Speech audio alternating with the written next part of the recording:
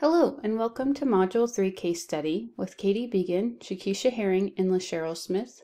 We're at Southern Wesleyan University with Dr. Paul Schatzberger. Today we're going to be talking about our case study, which focuses on Miss Sims, who is a veteran teacher, but at a new school. She has previous experience working with GATE students, but now has a classroom with several IEPs students in the classroom. She is feeling overwhelmed and underprepared, or she has 3 separate preps that she is trying to work with, and she does not have experience working with scholars with unfinished learning or students with IEPs. She is brought to the attention to her principal, Miss Rose, that she doesn't feel confident in her ability to help the students. Miss Rose, who has a background in SPED, is going to set up a plan for her and her co-teacher, which is Mrs. Wright, who is a SPED teacher in the room. Mr. Hips, who is in charge of scheduling, is the assistant principal and also the mentor to Miss Sims. First, we're going to look at the multiple ethical paradigms. We're going to look at justice, care, critique, and profession. First up is ethic of justice. So the questionable responses from the teachers and administrators regulated the turbulence within the school. Ms. Sims often referred to her students as IEP students instead of scholars with unfinished learning. In addition, Ms. Sims withheld lesson plans and important details from her co-teacher, Mrs. Wright. This delayed the learning in the classroom as well as underserving those IEP students and really exacerbating the situation. The interpretation of the case dilemma is the rights against the individuals in the classroom versus the good of the English teachers. So the students with the IEPs need to be given the skills in order to be successful.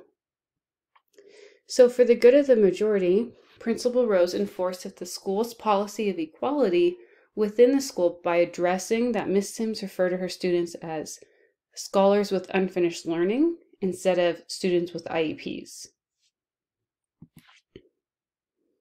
Now we're going to look at ethic of care. We have 4 different perspectives, and they all have a certain level of care. But what we're missing in some situation is the level of connection or concern. So Miss Sims is not really showing that she is connected to the students who have unfinished learning or that have IEPs, because she's not really working with Mrs. Wright, who is her co-teacher. Mr. Hips has limited evidence of a personal relationship with Miss Sims, and he's trying to schedule her classes to have all the students with IEPs in the same room to best benefit the students, because that's when they can have their co-teacher. Miss Rose, evidence of care through using a standard procedure for obtaining information in order to make an ethical decision to help everybody. And Mrs. Wright has limited evidence of care. She did not reach out to administration with the lesson plans, and they were not shared with her to help out with the students with IEPs. When we look at ethic of critique, Principal Rose investigated the dilemma and identified that Mrs. Wright, who is the SPED teacher, did not discuss options with Miss Sims. She just sat by and let Miss Sims get to a level of frustration. The discourse between Principal Rose and Miss Wright was at the beginning of empowerment and transformation when all that information was brought to the table. Ethic of profession.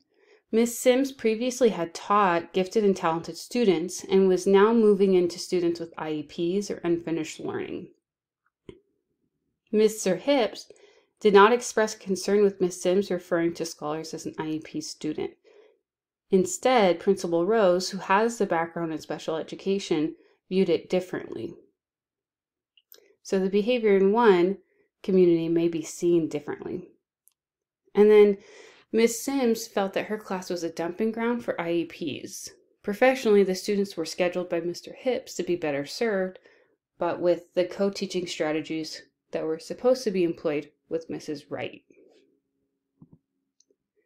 Now, when we look at the turbulence theory, this is somewhere between a light and a moderate. It's a light because it doesn't affect this school as a whole, but it can quickly go to a moderate because if it were not addressed efficiently, it could affect the school culture and how the teachers felt supported. When we look at turbulence theory, we have to look at how individuals can propel turbulence to higher levels. Creating that rift in school culture can really have a ripple effect. Now, the choice of actions, we chose that Principal Rose needs to provide Miss Sims with some extra time away from the classroom to get ahead on lesson planning. A lot of Miss Sims' frustration was coming from feeling overwhelmed. She had 3 preps and she didn't know how to teach with a co-teacher and teach students with IEPs or scholars with unfinished learning. Principal Rose needs to clarify the role of Mrs. Wright as a co-teacher because Mrs. Wright wasn't helping out Miss Sims, even though she's in the room every day. Mr. Hips needs to have a meeting with Miss Sims to discuss the schedule and reassure her that she isn't being dumped on. Having the students with IEPs in one group is great for the co-teaching model, but if the co-teaching model wasn't employed, then that's probably why Miss Sims felt like it was a dumping ground. Principal Rose needs to provide coaching and support to Miss Sims to help her serve scholars with unfinished learning. The supports put in place will help Miss Sims serve all 27 of her scholars. And here are our references. Thank you.